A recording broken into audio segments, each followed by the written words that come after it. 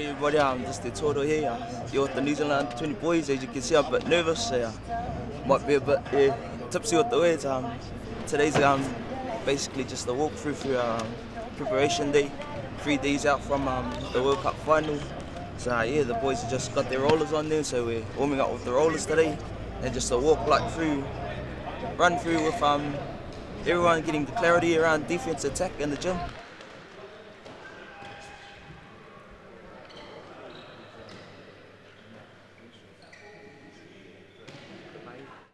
A bit nervous but excited at the same time. The boys have worked hard and just the goal is to win the World Cup.